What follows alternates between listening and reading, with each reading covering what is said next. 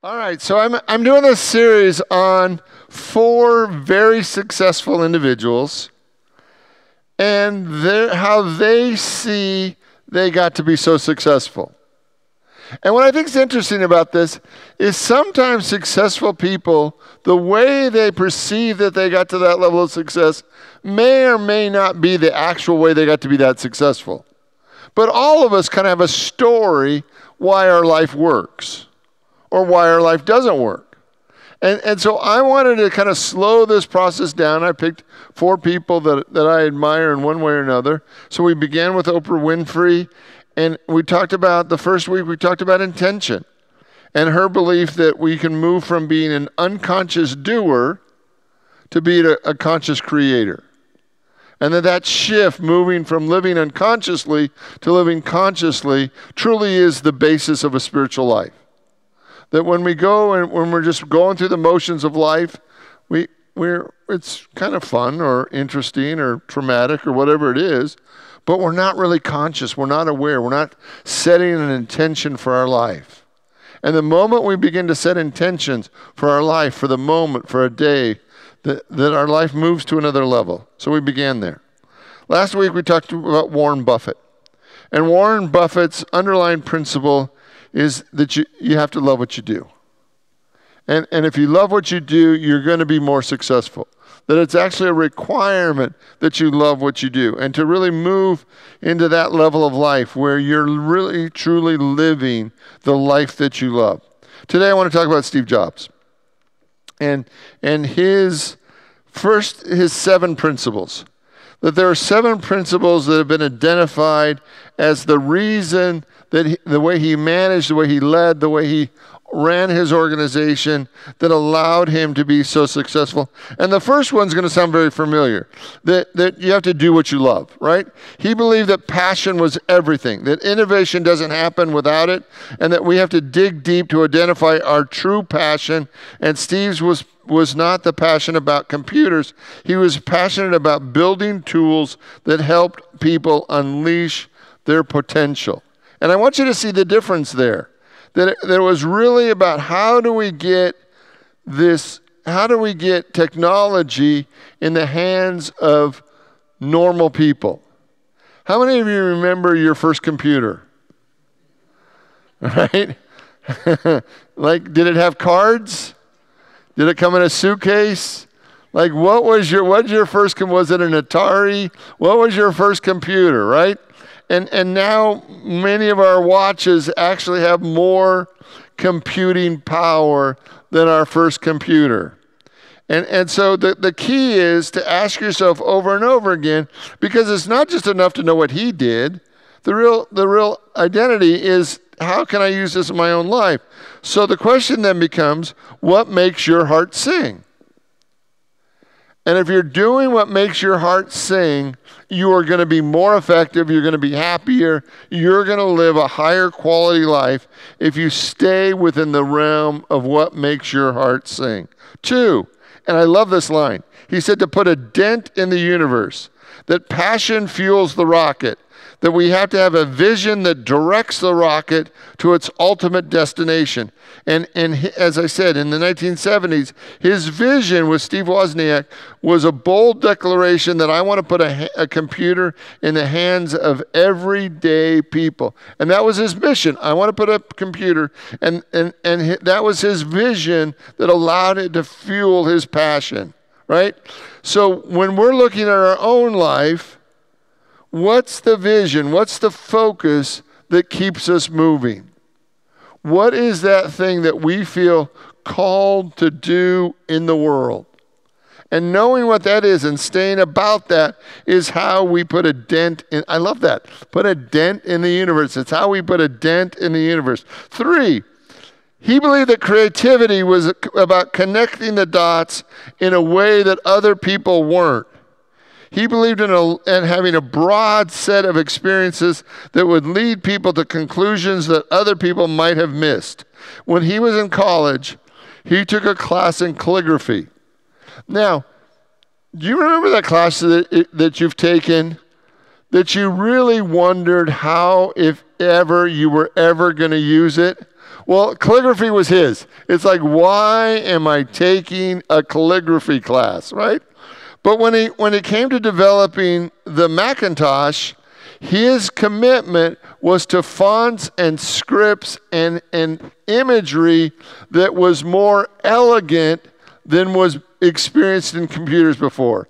And he took that vision of creativity, of that elegance, and he enrolled it. And his mindset was to bombard your mind with new experiences completely outside the focus of your life. That if you want to live a more creative life, you actually have to step outside your current experience and read something, study something, talk to people that you don't normally talk to, so that you are actually bombarding your mind with new ideas. Because old ideas will give you your current life experience. Is that true? Can I get an amen? If you're going to change your life, you have to be willing to bombard your mind with new experiences. 4, he believed that it was critical that we be able to say no to 1,000 things so that we could say yes to the most important things. Innovation comes from saying no 1,000 times, he said. And when you look at Apple, what Apple's done, when he went back to Apple and came out in 2007 with the iPhone, other other phone manufacturers were adding more whistles and bells and more buttons and levers. His vision was to strip it all away and make it as simple as possible. And I want you to really see the mindset of this, right? That in your life, how many times, if you're going to be on purpose with your life, how many times do you have to be willing to say no so that you can say yes to the most important thing? Because we live in a time where there are so many influences in front of us. And it requires a real deep commitment that if you're going to say yes to the most important things in your life, you have to say no to 1,000 different things to be about the most important thing. And, we think of peer pressure, and we think about how it applies to maybe kids or teenagers or people in their 20s. But how many of you have ever had a hard time saying no to someone when you knew in your heart it wasn't for you, but we get so Twitter-pated about saying no? So we're going to practice. Ready? No. One more time. No. I want you to turn to somebody around you and just say no. No. No. No. And I want you to see, at some level it makes us giggle, right? Because at some level we feel naughty for saying no. I can't really say that. We get institutionalized past about the age of 2, and we feel a little guilty for saying no. And what I want you to see tonight is how fundamentally important it is that you feel powerful in your no. Because if you don't have a no, your yes is meaningless. If your no doesn't mean anything, your yes doesn't mean anything. It's only when you feel empowered enough to say no. How many of you have a person in your life that it's really hard for you to say no to? I want to be that person for you. No, I really don't. Right? I just think it's fun to say, right? Right? And I so love the fact that most of us are still learning to say no. One more time. No. Did you see how much louder it was the second time?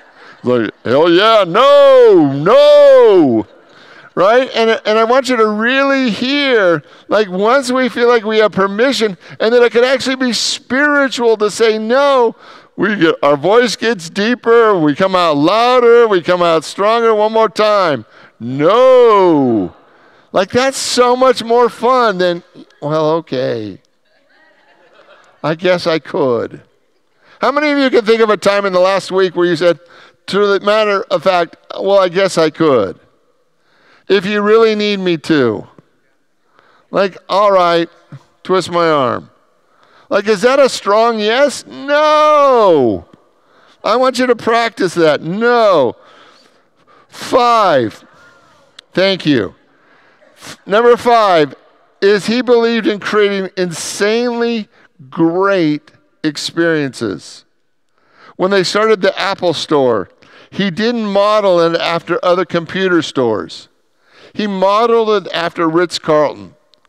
He wanted a level of customer service that was unequaled. He wanted people to be able to go into the store and not be inundated with computer stuff. And if you walk into an Apple store even now, they're there, but it's not, it's elegant. It's elegant. It's fabulous, right? So he wanted people to have a great experience. And one of the things we know about the research shows that when we invest in experiences and not in stuff, we are happier. Because stuff wears out, it changes, but experiences you have forever. 6, he believed in mastering the story. He was a master storyteller. He worked at his presentations. He would practice them hour after hour so that he was a master storyteller. And because he believed in the power of the story, so that wherever you are, to really look at the stories you tell yourself, to change the story, to tell a new story.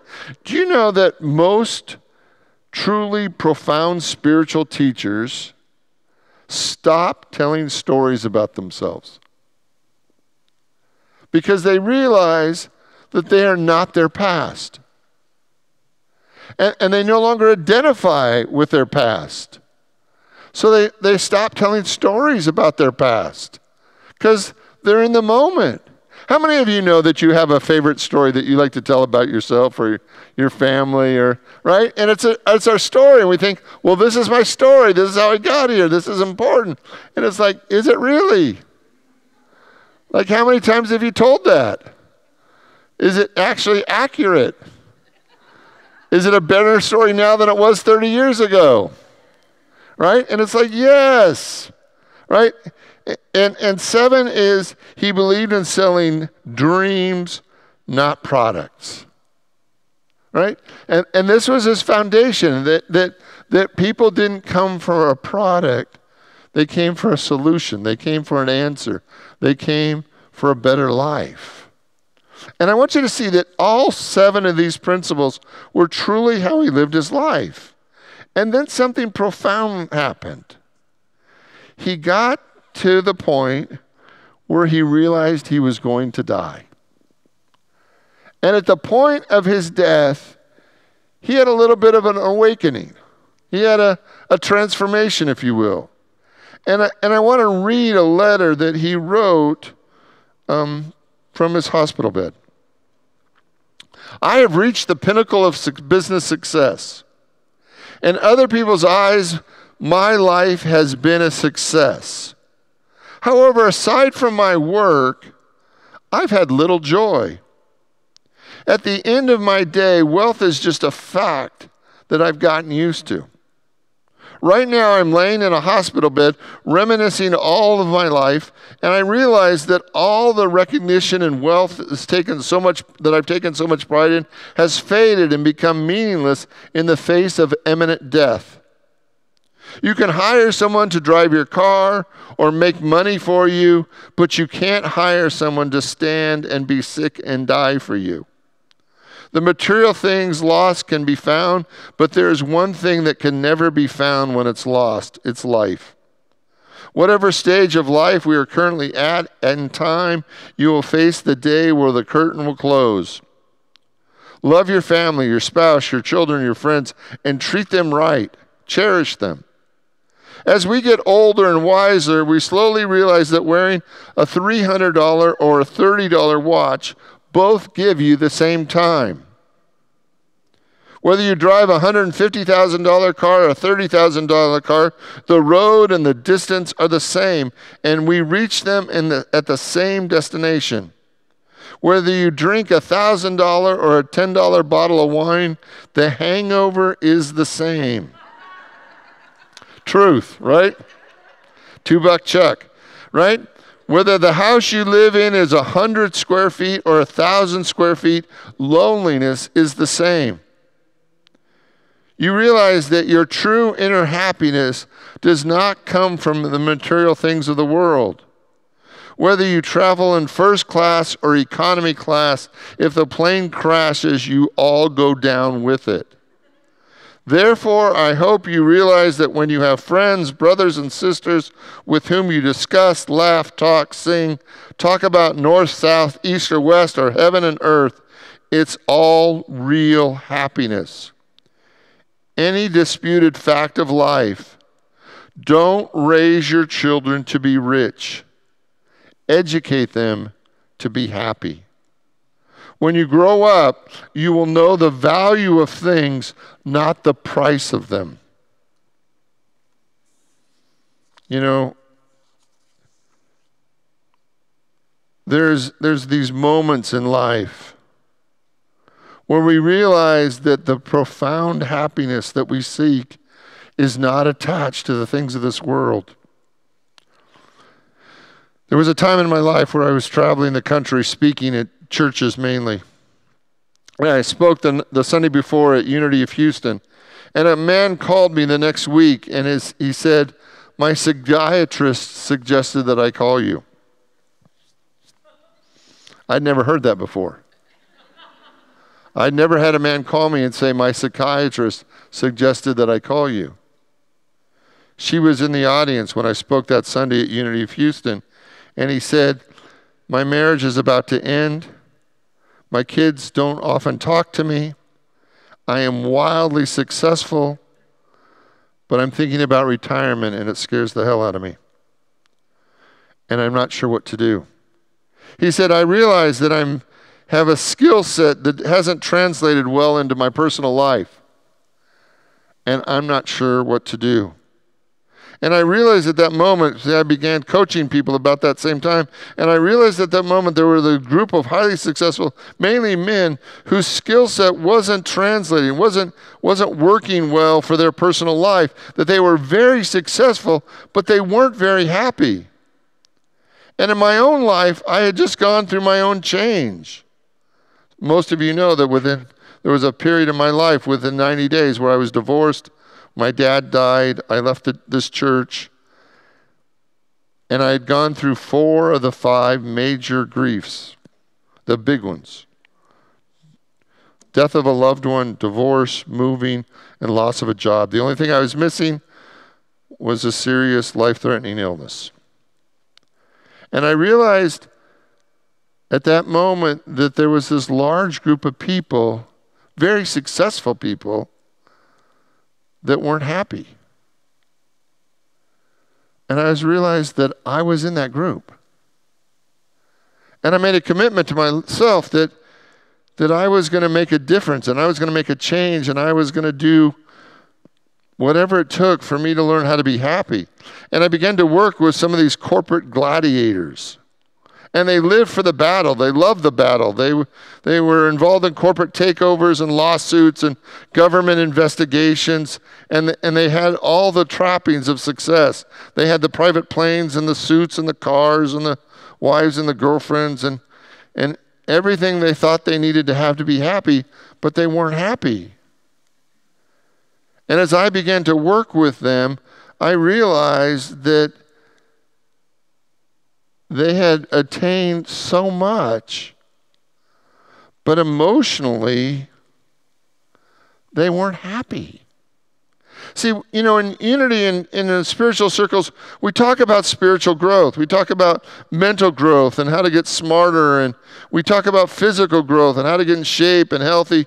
And yet I realized that the key to happiness is at the emotional level, to learn how to feel our feelings, to trust our feelings, to identify our feelings, how to share our feelings, how to get comfortable with our feelings, how to go deeper into our feelings. And I realized that for us to truly be profoundly happy, it's not about more. It's really about learning to be with ourselves in a way that we can actually feel our own feelings. As I began to work with these men, they would begin to trust me, even though they were learning to be softer. They were learning to feel. Sometimes these guys were so committed to being strong and in control that it would take them a long time just to know what they were feeling. And the more we would work, it would actually help them that they could identify their feeling, that they could feel their feeling, that they could talk about their feeling. And it would actually lead to a transformation in their life. And they were able to put the relationships back together and make new ones. And it was transformative. And here's the two things that I want you to hear me say tonight. Of all the things that I've said tonight, and gosh knows I can sure talk. Two things, two questions that I want you to entertain tonight. What am I feeling, and what do I want? Now, you think those are pretty simple questions, right? But they really are just these natural internal gyroscopes that take us back to ourselves. And in the beginning, when we answer, what am I feeling? Sometimes the response is, I'm not sure.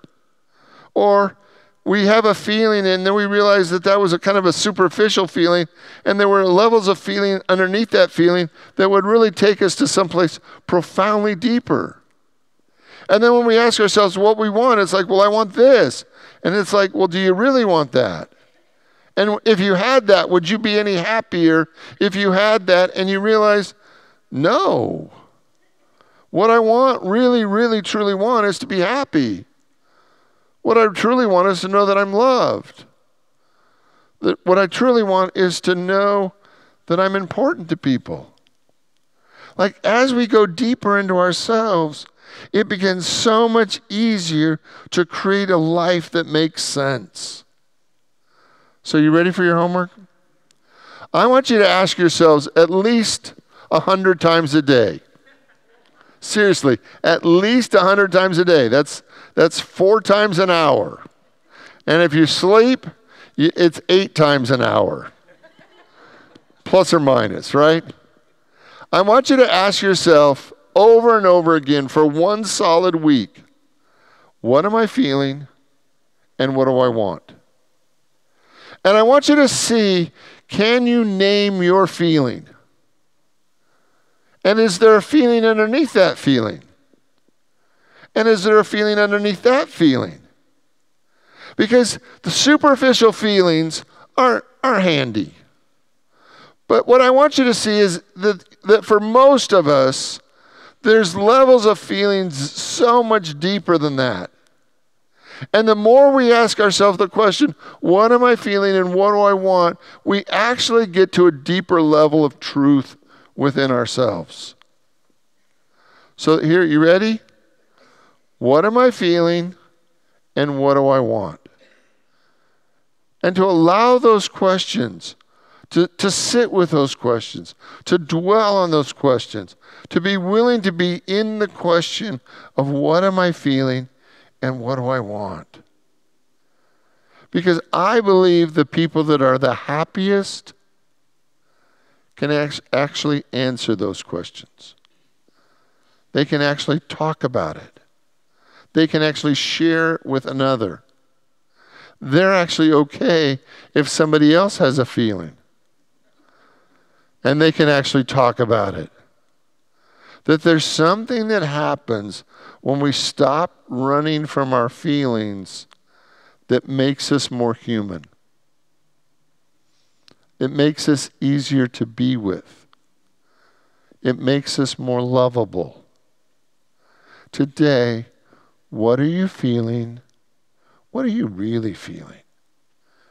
And what do you really want? And I want you to see what a deep place that takes you to in your own soul. That many of us have been running from those two questions most of our lives. And when we stop running from those questions and we actually dive into them, it changes everything. Will you pray with me? And I invite you to open your mind, your heart, your soul to the activity of God. That today, your soul is the most important thing. And listening, truly diving deep and listening to what's going on within you is the most important thing. And as you know what you're feeling, as you know what you want, as you can talk about it and share and express it easily, your life is better. Literally in every way. So Holy Spirit, help us feel tonight. Help us feel not only the superficial feelings, but help us feel the deeper feelings. And help us feel the deeper desires. And help us know the truth. And allow the truth to set us free. In the name and through the power of the living Christ, we give thanks. And so it is. Amen.